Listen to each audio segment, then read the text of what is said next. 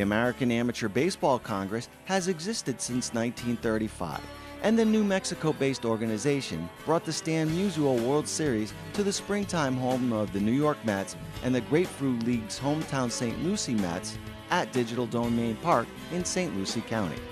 The 19 and over Stan Musial World Series, named for the 91-year-old St. Louis Cardinals star who played from 1941 through 1963, played 5 days of highly competitive baseball during a bracket play tournament schedule.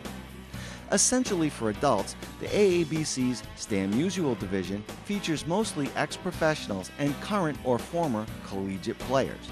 The Ohio-based Canton Stallions are its first two-time defending champions, and their 2012 roster ranged from 20-year-old outfielder and series most valuable player Eric Jutka, who also plays for St. Bonaventure University, to the all-tournament designated hitter, ex-pro Jim Putko, second baseman, ex-pro Rob Tamburo, and catcher and ex-collegiate Rick Mullenix, as well as manager Bob Arnold.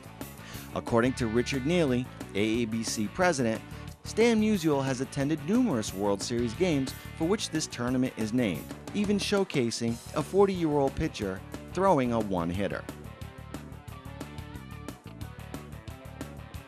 After a hotly contested morning game, the Albany Athletics took on the Tampa Bay Elite Rays for the World Series title.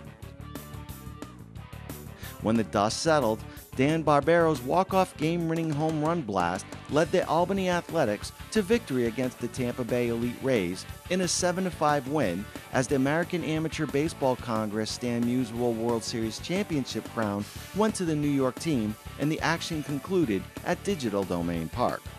For more information on this and other events held on the Treasure Coast, please visit treasurecoastsports.org.